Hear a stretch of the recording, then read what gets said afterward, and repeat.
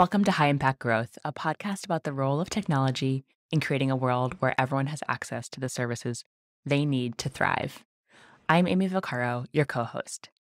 Today, we have a really important story from Dimagi's history. This is part 4 of our 5-part series about pivotal periods of time in Dimagi's history that we're creating in honor of Dimagi's 20th anniversary, which is this year, 2022. This is the story of the largest digital health project that Dimagi had ever worked on and the largest of its kind the world had seen to date. It paints a picture of what's possible with digital health and also illustrates just how hard this work is. We refer to this project as ICDS CAS, so you're going to hear that acronym throughout this episode. It stands for Integrated Child Development Services Common Application Software. And it refers to the platform that the Indian government built to support their nutrition workforce that we were able to support. So you've heard us talk before many times about reaching national scale, where CommCare is used across an entire country to support its frontline healthcare workers to deliver high-quality essential services. Today's story is one of approaching national scale in India, working with the government of India's Ministry for Women and Child Development, along with the Bill and Melinda Gates Foundation and many others. Before we jump in, I wanted to share a bit of context. So malnutrition had long been a challenge in India. In 2018, a global nutrition report that was reported on by the Economic Times reported that India was facing a malnutrition crisis and that it held nearly a third of the world's burden for stunting. At that time, it had 46.6 million children who were stunted, which essentially means that they are too short for their age. And it's a result of poor nutrition and other causes. So nutrition has been a challenge. And back in 1975, the government of India launched the Integrated Child Development Services, or ICDS, which is a scheme that they describe on their site, which I'll share in the show notes, as one of the flagship programs of the government of India. And it represents one of the world's largest and unique programs for early childhood care and development. So ICDS runs a large network of Anganwadi centers. And so these Anganwadi centers are essentially community centers that provide health and nutrition services to pregnant women and kids under the age of 6, as well as their mothers. You'll hear us talk a lot about Anganwadi workers. These are frontline workers that work at these Anganwadi centers. So according to a study in the BMJ Open called Effects of an mHealth Intervention for Community Health Workers on Maternal and Child Nutrition and Health Service Delivery in India, which I'll link in the show notes, there were early observational studies that found that this ICDS program was associated with better coverage and better delivery of services, but there were also major gaps in the service delivery. And so the government of India was looking for ways to improve. In Bihar, India, in 2012, they piloted an mHealth intervention that we worked with them on to improve service delivery. And this intervention was found in a Mathematica randomized controlled trial, so kind of the gold standard for research, to have a positive impact on health outcomes. And you're going to hear us talk more about this particular study later in the episode. But essentially that work in Bihar gave folks this conviction that an mHealth intervention could help. And so that fed into what was called the Common Application Software, CAS.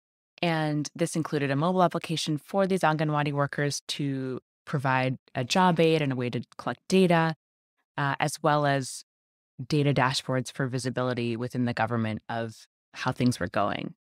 And so essentially our work on this project was supporting the government of India with their vision to improve service delivery by equipping these Anganwadi workers with this ICDS CAS software. This project was huge. So in February of 2020, according to a dashboard on the government of India's website, it reported that more than 600,000 Anganwadi workers were using this ICDS CAS software, and 100 million households had been registered. Now, there's a lot we could say about the system we built and how it worked and the benefits and the features, but that's not what this podcast episode is about. This episode is about how Dimagi rose to this massive challenge and what we learned from the effort and how we changed as an organization as a result. We'll also talk through how our role on this program ended. This was a momentous project that many, many Dimagiers poured their heart and soul and energy and time into, and really showed what's possible when you enable frontline workers with a thoughtful, customized mobile application to support their important work. To tell this story, I'm joined by Jonathan Jackson, our CEO and co-founder, as well as 3 of the many Dimagiers who played key roles in this project: Kriti Mehrotra, Shayoni Mazumdar, and Stella Luk.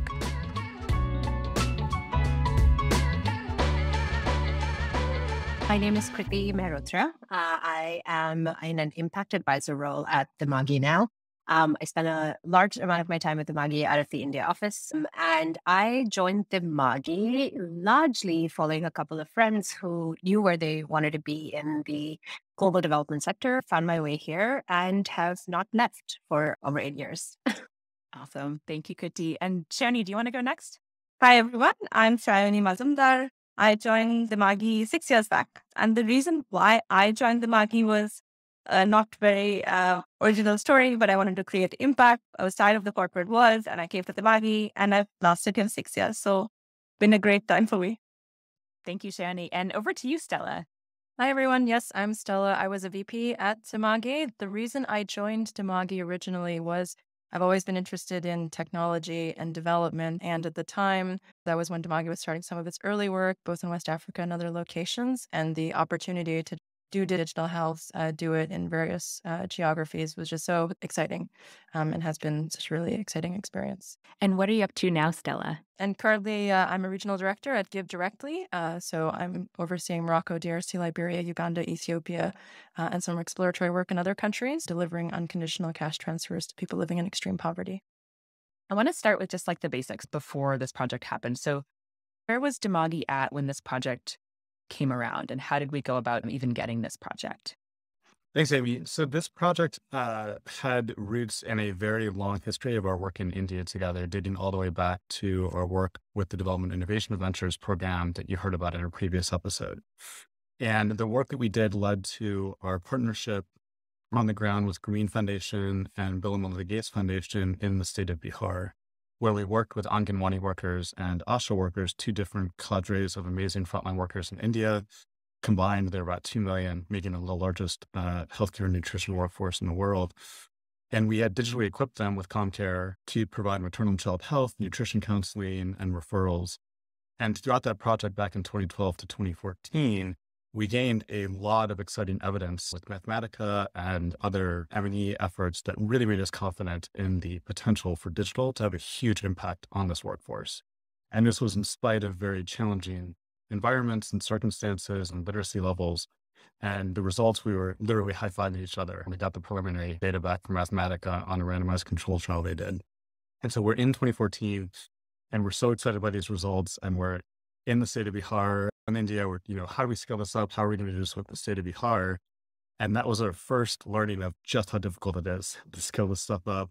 Even when you have proven evidence base, even when you have positive user feedback, even when you have a funder who is willing to support you to go to scale, just how challenging this can be. And so we were working with the state of Bihar, trying to figure out how to scale this up.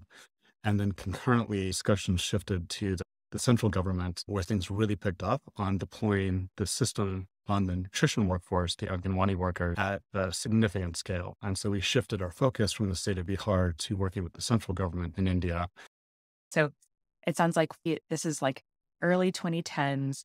We had gotten funding from the USAID DIV, which is Development Innovations Ventures program, to do a bunch of pilots. That work led into a pilot that we ran in Bihar, where we were working with 2 different cadres of frontline workers, equipping them with ComCare to help them do their jobs. And this included nutrition services, child health services, and other services. And through that work, it sounds like there was actually hard data. Like you did a study with Mathematica that showed that there was actual quantifiable impact from this work. Is that right? Yeah, the Development Innovation Ventures program, was pan-India. So we'd worked with 40 different organizations. And that led us to our deep partnership with CARE, who was leading this work on the ground in Bihar. This was part of a mega effort by the Bill and Melinda Gates Foundation. So over $100 million had gone in over a multi-year period to support multiple interventions. And CommCare was one component of those interventions that scaled up through 2012 to 2014. I am actually curious, that Mathematica study, can anyone speak to that? And like, what was like that moment of like high fives when you really saw that there was impact? Can you share more about that? Let me try. Okay. So in terms of the Mathematica RCT at the time, and potentially still till date, that was the biggest, most rigorous RCT that had been run, looking at the use of a digital tool like the kind of things that Dimagi does, and comparing it with a really rigorous control where, there's a lot of studies that compare digital to nothing. But in implementing digital, there's so many sort of trainings and other interventions that get added onto it that the studies are not clear. And what was different about this one was the extensive effort that went in to make sure that the control was a real control. And so across a variety of indicators, there were tremendous improvements in the intervention versus the control. And on some of the other ones where there were less improvements, it was in part because there wasn't much room to improve in those areas. So the thing that made us so excited about these results was often when you do a digital health study back then, but even I'd argue now, it's not really testing the digital health component in isolation because the intervention arm, the workers who got the phones, they also got extra training, often better supervision, more money, and other attributes. So it's hard to disentangle and isolate what the digital health component did. Here, part of the reason we were so excited by these results was the control arm. So the people who did not get CommCare had a huge $100 million program that was also supporting them. So we really felt like this was a true randomized control trial with the intervention group that had CommCare on trying to isolate the effects of just CommCare. And we saw the effects of CommCare were huge compared to the control arm relative to the investment that went in. But that was one of the reasons why we were so excited is we'd already had a lot of evidence and now our evidence base is massive. But we often worried that we weren't really testing just the digital health intervention. We were testing overachieving research assistants and PhDs and a lot of stuff that went into the intervention arm compared to the control arm. And this is one of the first that we were excited about because it was such a massive investment that went everywhere. And then we just added digital to the intervention arm. And to add to what John is saying, there was an increase in the intervention group of 73% in terms of uptake of at least 3 ANC visits, an increase of 58% in terms of mothers taking iron and folic acid tablets, and an increase of 36% in terms of using permanent methods of contraception, as well as other improvements across a range of other indicators as well. That's amazing. So just to kind of recap, it sounds like there was 2 groups of folks that were being studied. One were getting an intervention that was non-digital, and the other was getting that same intervention plus digital with CommCare. And the folks that were in that digital arm, we saw incredible increases in the numbers of antenatal care visits, percentage of folks taking folic acid, using contraception, and other kind of interventions that they were trying to roll out. We'll be linking to both that Mathematica study and the CommCare evidence base that shows all of the data collected to prove out the impact of CommCare in the show notes if you want to dig in on those. John, you mentioned that at this point, you started to pick up conversations with the central government about scaling this program. So what happened next? One thing just to clarify on the conversations is that we didn't necessarily pick up the central government. And this was one of our big learnings was the Bill and Melinda Gates Foundation, the World Bank, many others of the government were having these conversations. And we never could have had these on our own. So we were definitely just one part of this ecosystem that mobilized quickly with the government. But Stella, I'd love to pass it off to you. The second real turning point that happened in the journey of ICDS CAS is when there was a meeting that happened between Melinda Gates and Maneka Gandhi, where the Minister of Women and Child Development, Maneka Gandhi, asked Melinda Gates to provide the digital backbone for the nutrition system in India. And so now that the government had signaled that need, the Gates Foundation needed to look at the partners that it had collected and find out what was the intervention that was evidence-backed, that was proven, that was demonstrated in low-resource contexts.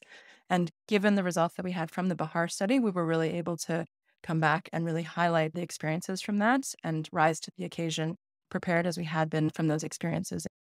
And this came at a point for Dimagi in our journey also where we as an organization were just starting to see a lot of other countries go to national scale. And so when Stella emailed us to let us know the news, it was both incredibly exciting, but also incredibly scary. The project we'd done in Bihar had less than 1,000 users total. And we were talking about a workforce of 1 million+ users. And probably the biggest digital health projects in the world at that time were all less than 1,000 users. So this was about to be a massive undertaking. We knew we were up for, but we also knew just how daunting this would be ahead if this adoption really went to national scale. I want to add a pre-anecdote to John's.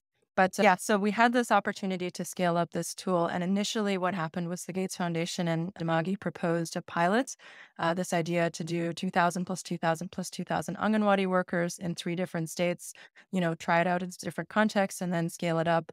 At that time, there was then sort of a change in staffing. Things slowed down. We were a little crestfallen. But then in the next meeting with the new government official who had come in, a joint secretary at the time, he really, and this is where we learned that the importance of government championship, government leadership, he really pushed us. He was like, no more pilots. If they fail, they fail. Let's do this. Let's do this big. Let's be ambitious. Wow. Okay. So then from there, that was when we kind of made the decision, okay, let's go all in and go for this full scale, 1 million plus scale up.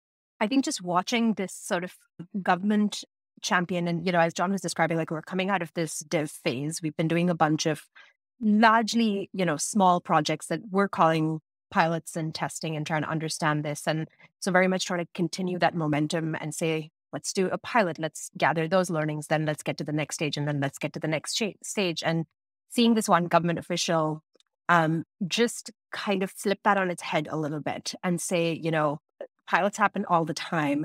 What I know we want is to reach scale in this country. So let's do that. Let's go wide, go big, which is scary, but also ambitious. And I think to John's point, I think all the next steps that came with us stepping up to meet this kind of what seemed like a crazy goal at the time, given where we were coming from the size of the projects that we had done, was just a very pivotal moment, I think, probably for all of us in our project psychology and growing from that point on. And it's also hard to know what the outcome's going to be, right? So there's a lot of projects we've done where there's a big commitment up front and then it kind of peters out. And so we also were a little bit worried that might happen here. And I have just troves of emails from Stella on the heartbreak of, momentum, hitting a brick wall, or somebody who is really passionate about the project and the government leaving, or procurement issues. And then we'll dive into some of those. But I do remember I was in some of the early meetings with government and the level of commitment they had for achieving this mission to decrease malnutrition and nutrition issues in India was so solid. And it was so exciting to be around the government officials who, were really willing to put a ton of time, effort, energy, and political capital behind making sure this project was a success.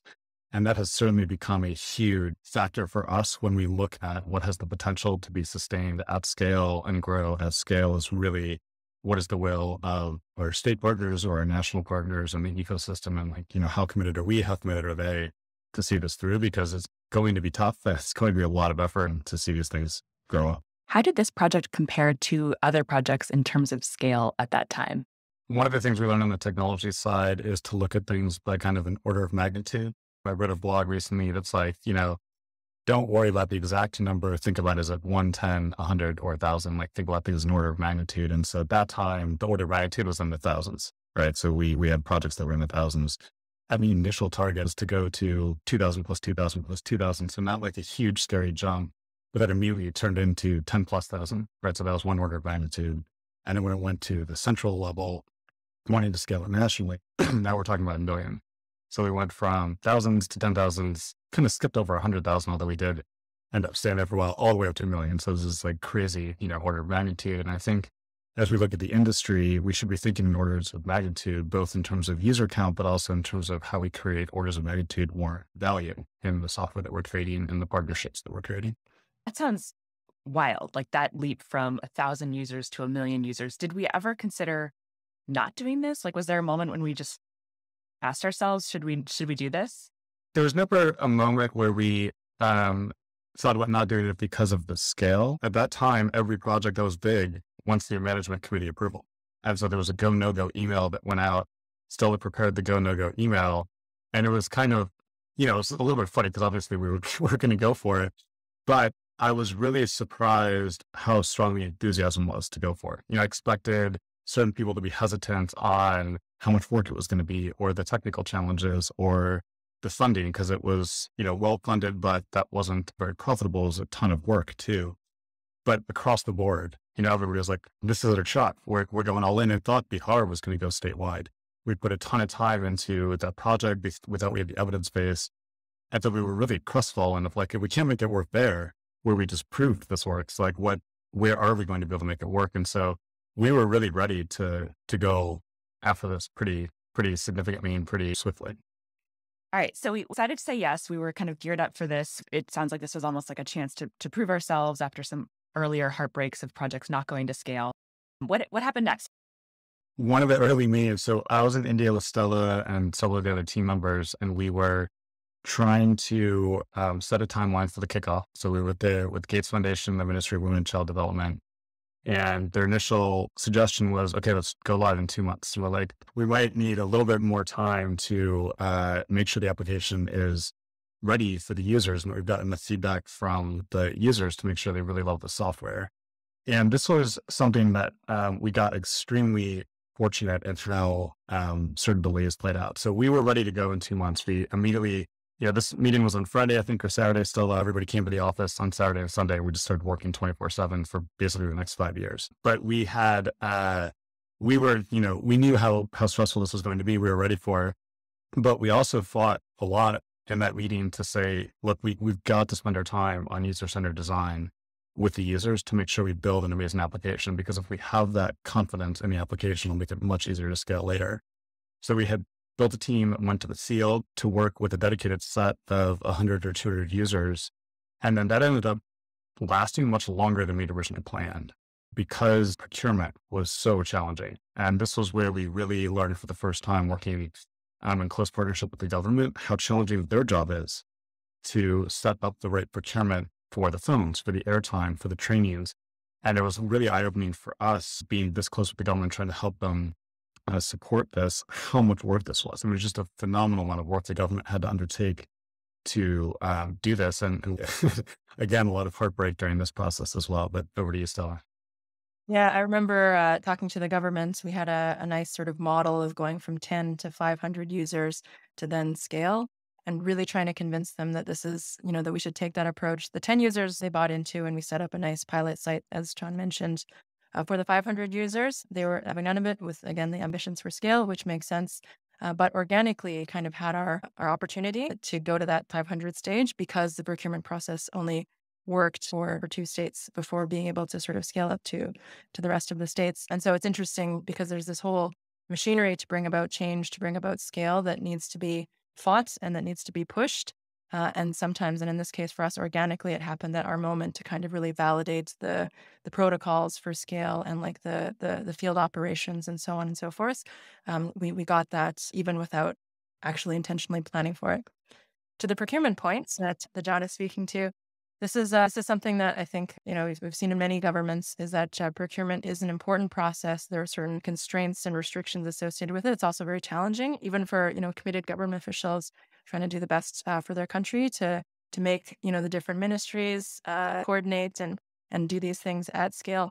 We supported the government in running a few different attempts, and by the third attempt to procure some of the essential equipment that was needed to be able to scale up across the country, it still hadn't worked, and it was the third try. So I remember at the end of that year, we were talking to ourselves and also to our partners in the government that, okay, if we continue to face these challenges the fourth time around, like maybe we should just call it quits. At that point, it had been over a year just struggling with that procurement. Like our software had been ready for quite some time. But I remember our team sort of getting together and talking about it, that regardless of what happens in the year to come, regardless if we succeed or we fail, that we were never more set up for success, more set up to succeed one way or another at that time. And so whether it was this opportunity or the next one, we would be ready for it. But the good news is that it did work. Fourth time's the charm, apparently, not the third. And after that, then things really started to move quite fast.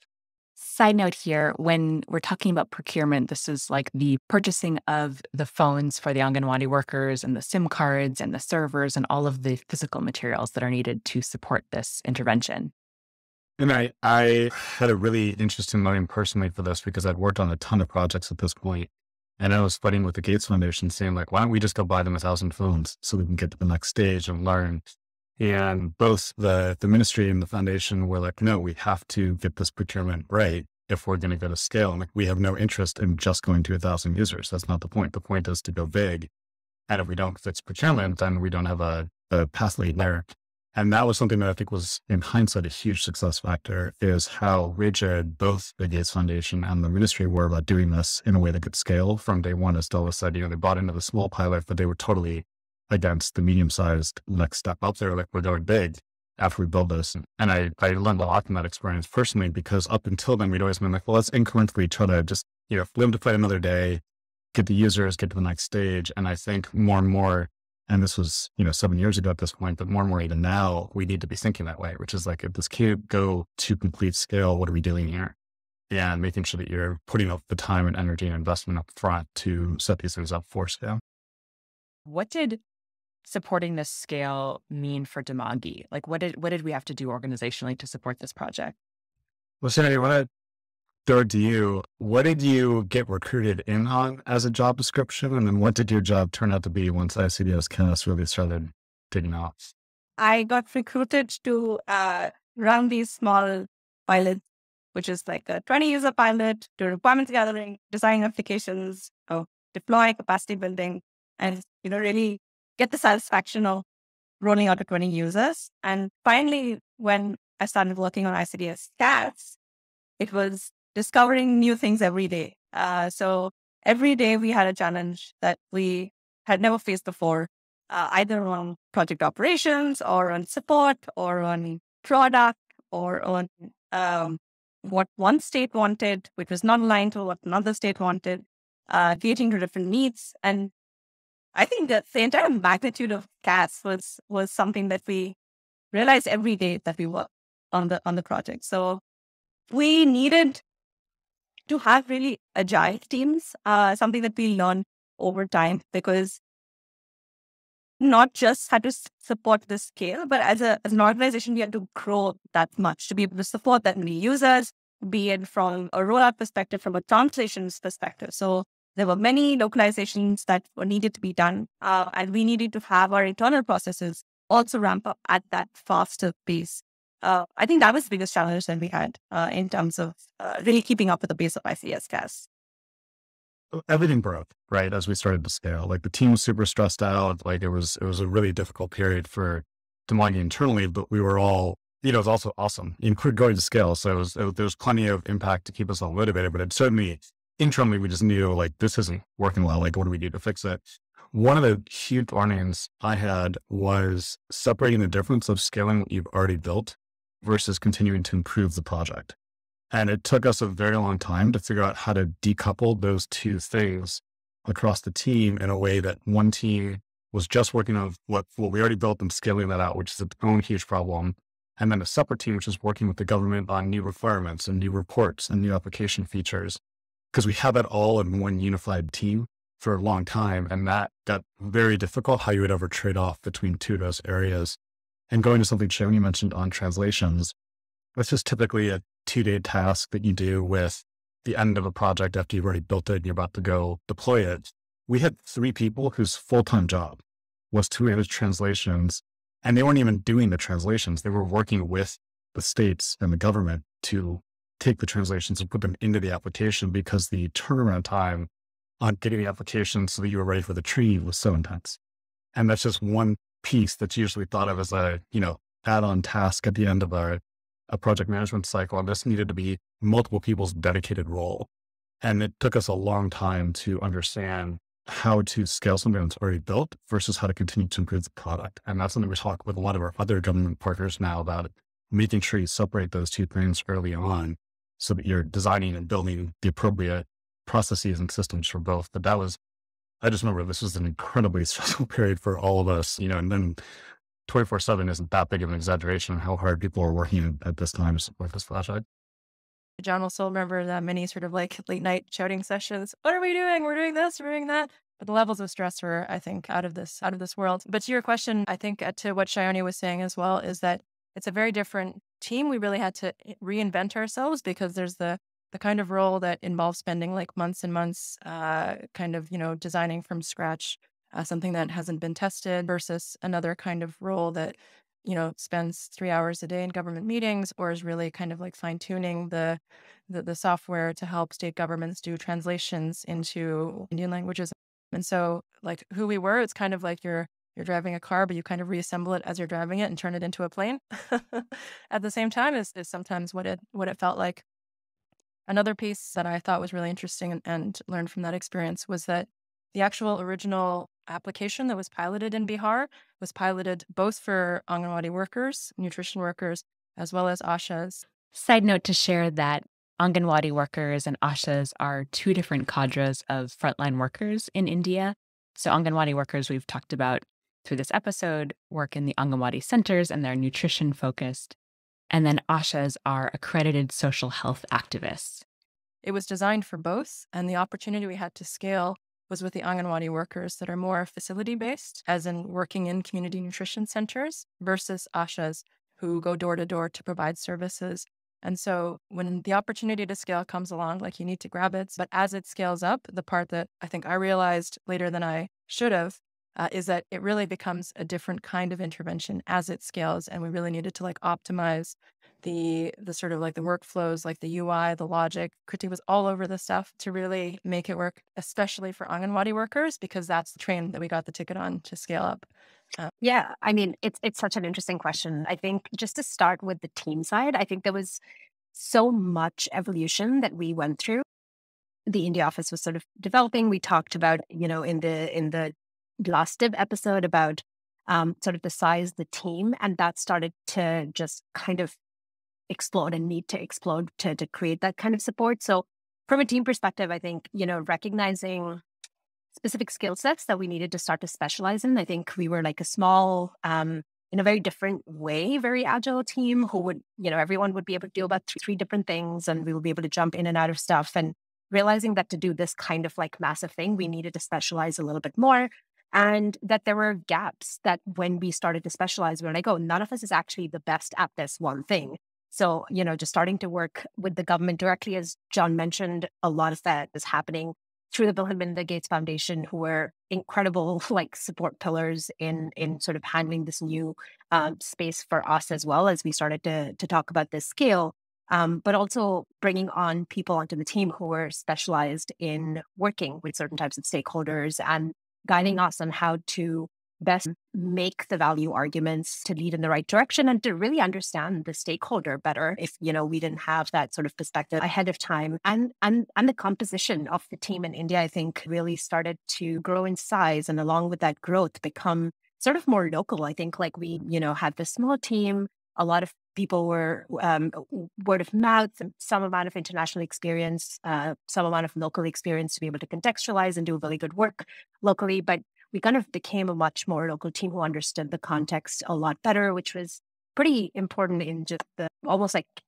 character definition over time of our India office specifically, which I think was very cool. And then I think some of the project management things that Shayoni and John already mentioned, I mean, that translation bit was one of the anecdotes that had like sprung to my mind of John just talking to me being like, I remember at one point we were sitting, just John being like, it doesn't make sense for us to have a 2-day deadline to tell someone that we can turn something around in 2 days when we are not the ones doing it. We have to separate out the parts of this process. We have to say we will turn things around in our step in 2 days. And then we just have to do that. Like we cannot miss that 2-day thing that we're setting.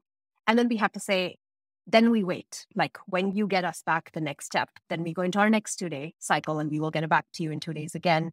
And just starting to think about some of these processes from a different perspective and grow and sort of fight for autonomy at all these different levels internally and not fight against each other. I think it's almost fight ourselves. Like I think there's this like reliance when you're a small team, everyone's working so closely together.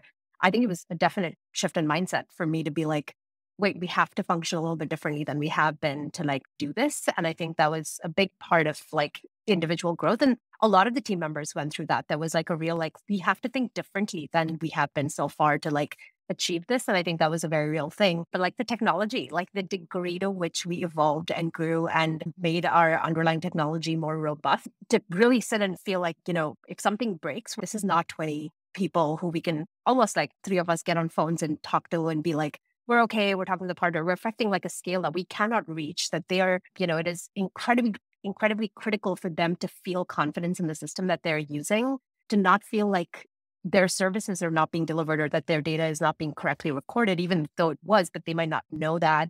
So that level of responsibility and ownership and taking on and saying like, no, we're choosing to be responsible for this amount of service delivery across the country, and all the technology growth that sort of comes with that. So, just to represent probably some of the challenges that our engineers faced and did remarkable work to get us, to a being able to support, to John's point, like orders of magnitude of scale higher in like a pretty time box period was amazing to see. This sounds like a big shift, rolling out to thousands of users and then reaching this incredible scale. Shayoni, what were your reflections or learnings from that time period? One big learning that I think everyone on the team at that point of time really faced was the ability to let go when you can't really see what the end user is doing. Because when we were rolling out to 20 users, we could personally go and get feedback from those users. But when you reach a scale of even 1,000 and 10,000, you don't really know, and you have to rely on the systems that have been put in place. And that's fine because that's how systems should work. But it was a big mindset change for us because we were so used to seeing everything end to end. And I think just letting go of that last mile, but empowering others to take it forward was one thing that I think was a learning for us.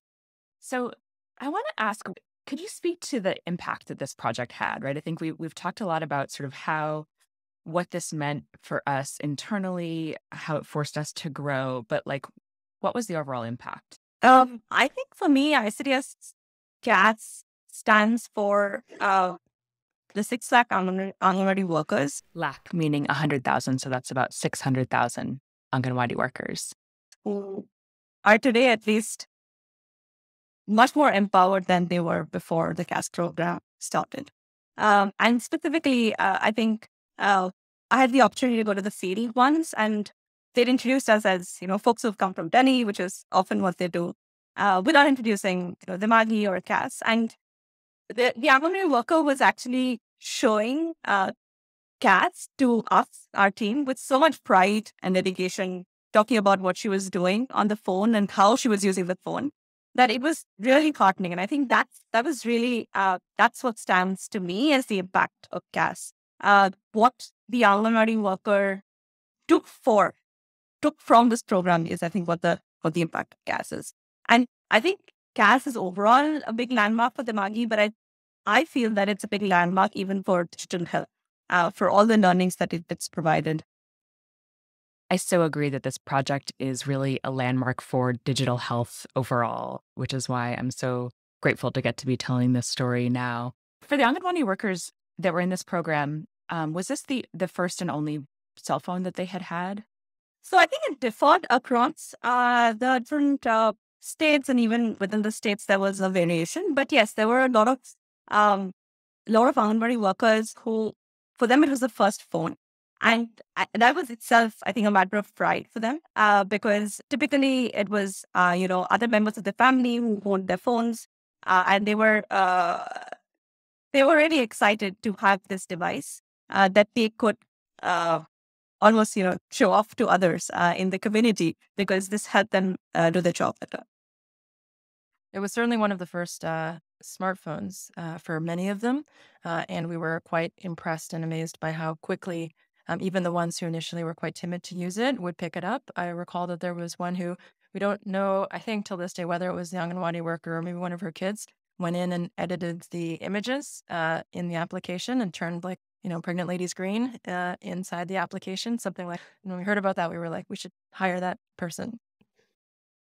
Yeah, the level of technical sophistication that people exhibited in the application, just immediate, and this isn't unique to Dimagi's projects or this project, but it's always heartwarming when you see it, which is why getting out to the field is so important. And I remember going on a field visit, and the Anganwadi workers had started using icons at the end of people's names to add additional images of what was going on that wasn't in our filter screen. So they'd have a skateboard if it was a boy, a flower if it was a girl, and like other icons they'd added.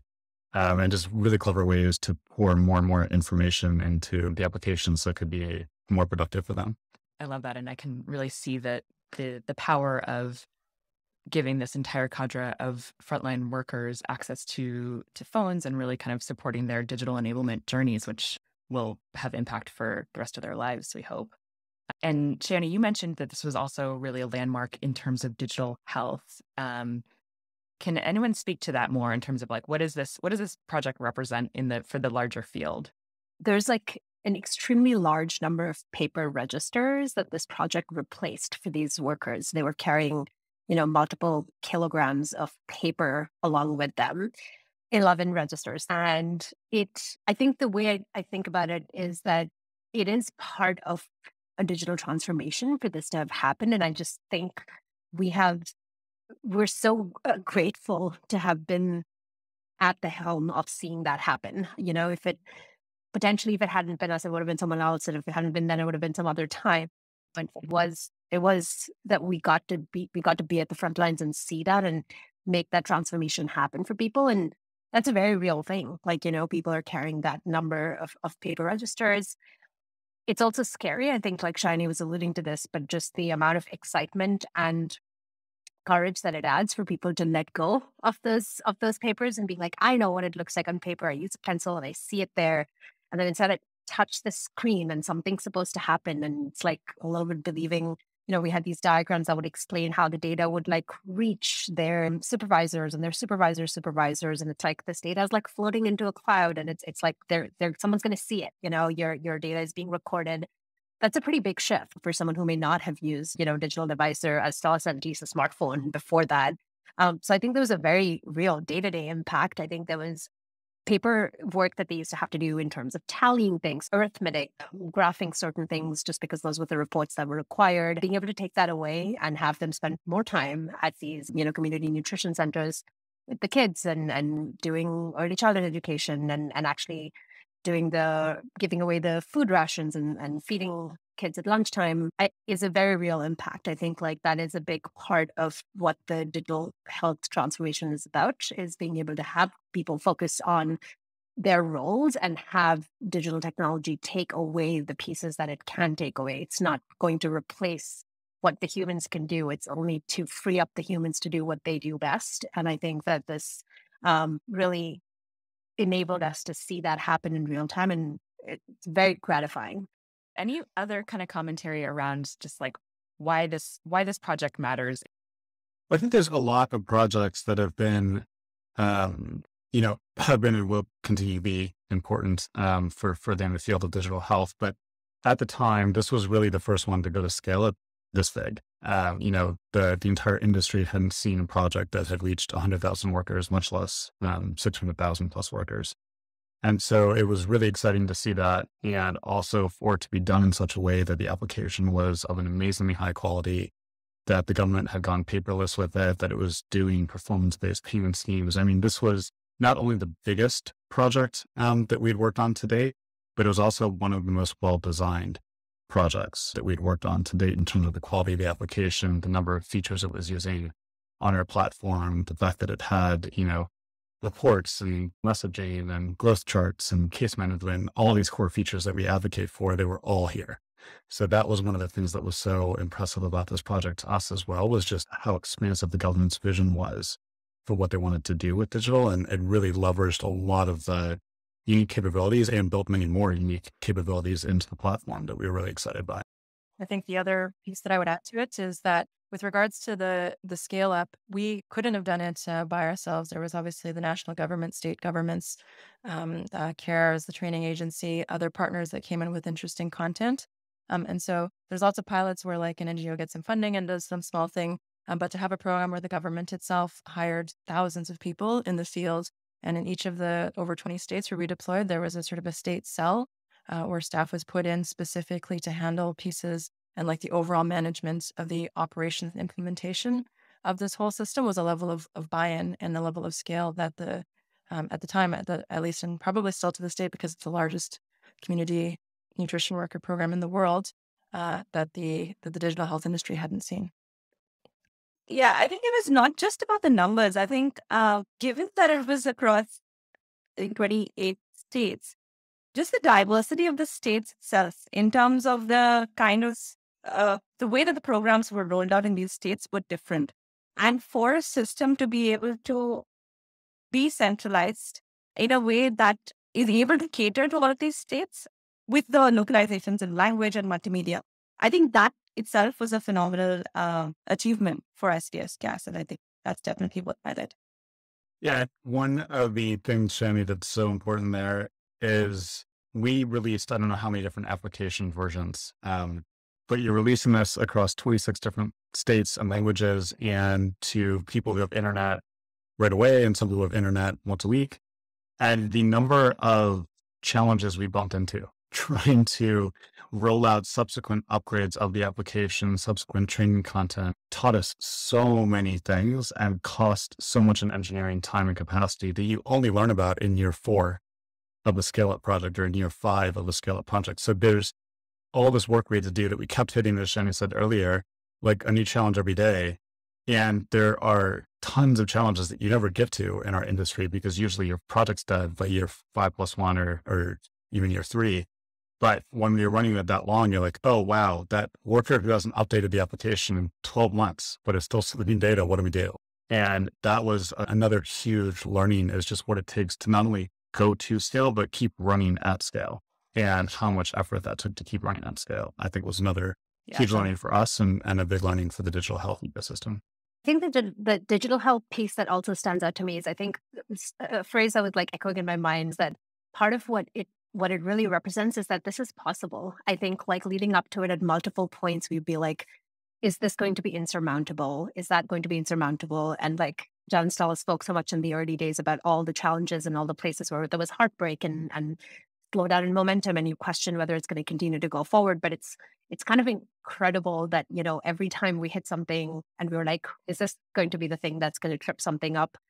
It didn't. And we found ways forward. And I think really to me, it stands out that like this type of scale, this type of impact is possible. These types of well-designed programs can happen with the right set of circumstances, intentions, and people. And that, as Shayoni said, it's a journey. It continues. And so I think it's really exciting just to see that we know this is possible because it happened and continues to happen. So, you know, we're in 2022 right now, and the project is no longer running the way we built it. What happened? So we had in 2018 and 2019 massive scale up. So we got, you know, to over 600,000 users heading into 2020. And we thought we were doing a great job transitioning to the government. So they'd explicitly asked us to wind down our role and be able to hand it over to the government. So we'd spun up a whole training team. We were training tens of their staff on how to maintain the ICDS CAS system. We were excited. The trainings were going well. The technology transfer was going really well. And then COVID hits. And so we're entering COVID, everything shuts down across the world at that time, but also all the Anganwadi worker centers. So the program itself kind of went on pause during COVID because of all the concern around household contacts and going into the Anganwadi center. And this also froze our ability to keep doing the technology transfer because kind of everything came to a standstill. So we had all this great momentum, and then it came to a grinding halt in March, April of that year. So we continued to try to do what we can remotely. But this was a heavy face-to-face project in terms of our ability to work with the government and our ability to do a lot of our work. And so that remote was pretty tough for us to maintain continuity and consistency. And then we get to June of 2020, and this is when we really hit one of our first big challenges and gave us a lot of learnings around procurement, which was the contract they set up. It was an annual contract that needed to keep getting renewed. And that creates a huge barrier from a procurement standpoint when the government isn't really in session because of COVID. And so one of the first challenges we hit was, okay, do they want to keep having this capital outlay year after year? And that started raising questions with the government in terms of, wait a minute, you know, this is an ongoing cost. Every year we have to pay for it. A lot of bureaucrats had turned over, so they weren't there with the initial working of the ICDS CAS system and maybe weren't as bought in as the bureaucrats who had initially built this with us. So there's a lot of different questions of, oh, well, can we potentially rebuild the software cheaper now that we have all these learnings and the smartphones are already out there? Or can we do it in-house? And do we want to do this large technology transfer or go with a different solution? It was obviously ultimately to them which path they wanted to take. And they chose that they thought they wanted to build it in-house, you know, take those learnings from the first 5 years of ICDS CAS. And so they rolled out a new application version that took a different approach to the users starting in 2021. And that's now the active software that the Dimagi Worker program uses. So still have the large, nutrition digital backbone, but it's transitioned off our current platform and into a different platform for those users. We were obviously incredibly sad, that that's the way the decision went. We thought Comcare and the ICDS CAS software that we both of them would have been great, but obviously it was ultimately up to them. I think that there's definitely a ton of learnings. I mean, one is, and we keep learning this time and time again as a company and also as an industry, like it's not just getting started or getting to scale. It's how are you going to keep being at scale and how are you going to keep improving at scale? And some of the challenges that we thought we'd overcome, Stella mentioned procurement. Well, guess what? You got to buy new phones every 4 years.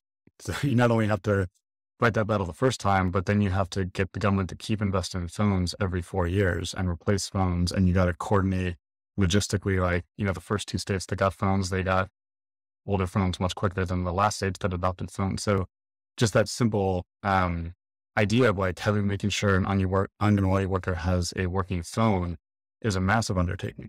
And we constantly need to make sure that we're not just able to clearly articulate value the solutions providing to the government under the priorities they have, but also how it's going to provide more value tomorrow than it is today. And I think that is something that we still have to find the partnership models, the ecosystems that allow that to be true. And one of the things you may have heard me talk about previously, as you get to scale, it actually has this perverse incentive. So I remember many meetings when the government was asking, hey, can we add X or Y to the system? And technically you could, but programmatically we were like, we are here on fire just trying to scale what's already here.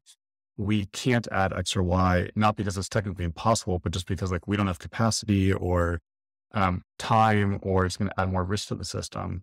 And that is tragic for the users, because if X or Y is actually helpful to them, you're leaving impact on the table. And this is something I struggle a lot with in talking with our funding partners and many others across the industry. I'm like, look, we have 10x the number of users in this program as we do across all Dimagi systems combined and across the entire industry combined at this time. Why are we doing other new startups right now in terms of new countries we're working in or new things, rather than trying to figure out how to put more and more effort into ICDS CAS? Because something working for 100,000 users or 500,000 users, once it's already at scale, is going to create much more impact. But the problem is this challenge of, with limited people, both our limited capacity in our team in India and the government's limited capacity, you run out of human capital. And so the labor and the humans become the rate limiter in all these projects. It's not the funding, and it's often not the software, although we have plenty of software issues as well. But it's that human capital of how do you create structures and partnerships that can continually improve the value and the impact we're providing to the users, not just today, but so the government and us are having an aligned vision to create more impact tomorrow, right? Because it's not sufficient just to maintain these systems. It's got to be the ability to improve these systems over time. And it's got to be improving in a way that resonates with the decision makers at the government who ultimately make these decisions. And I think we now try to focus more and more on that, but it's very difficult, right? Because when you're doing these systems level changes, it's hard to articulate what is the value of just a great application for a frontline worker, or what is the value of a great data system. And a lot of these do not have clear objectives that you can necessarily align to, but have to be part of a shared vision that's aligned to what the government's ultimately trying to do in the public sector, at least. How is Dimagi different or better or worse off because of this project? One big shift in terms of mindset that ICDS CAS really drove was the perspective of users and who we were building for. So we've always said design under the mango tree, your frontline workers are your core, and that's always been the case. It continues to be for Dimagi.